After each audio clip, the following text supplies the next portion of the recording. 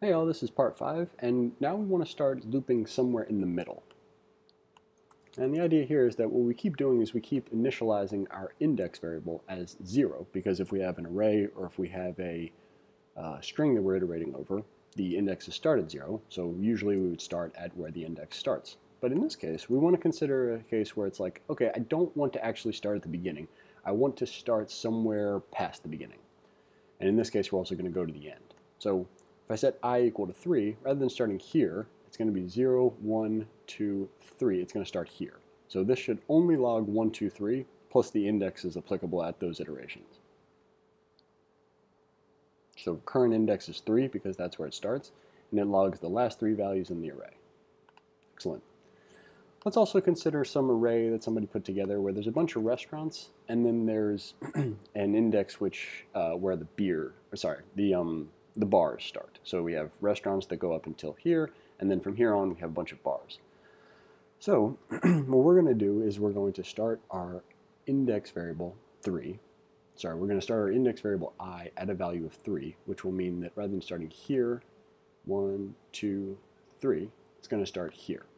So hopefully this should log bars plus all of the beer stein, brandy snifter, and the martini coupe, which is actually the glass that a martini goes in.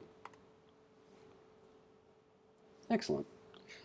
So with that in mind, let's talk about the coding challenge.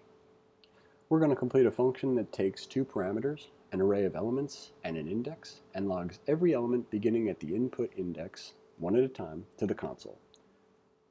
Your function should use a loop to log every element from the inputted index until the end of the array, then return nothing. Below is an example of the code running, assuming that you will have completed the described function loop starting at index. We'll start by grabbing our stub. Let us grab our test cases.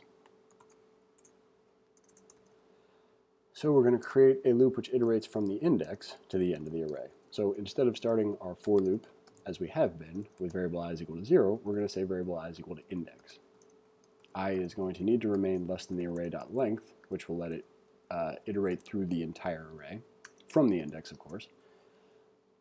And then we're going to log the current array element to the console. So array at, not index, but at I. So index is just describing where we want our indexing variable to start, but we're calling our indexing variable I. Were we to use index here, we would see that we're just going to log basically whatever is at the index inputted here, however many times are remaining in the array from that index to the end. So if we run this, actually I might show you what I mean by that. So if I did index here by accident, you're going to see that I'm going to log C 3 times and then 4 2 times. So to get away from that, we'll go back to I, run it, it still works. So we'll copy our function, paste it into the input window, excuse me, and your code has a syntax error. So this looks pretty good to me. So what that means is that there is an error on my side. So I'm going to go fix the test for this, but the code and the process that we just described is going to work, so I'm going to leave this video up. So thanks for watching. Also, if you get this code has a syntax error, if you didn't change the name of the function, chances are the tests are broken. So please holler and send me a Slack message at some point, and we'll get it fixed. So thanks for watching. Hope you enjoyed it, and we'll see you in the next one.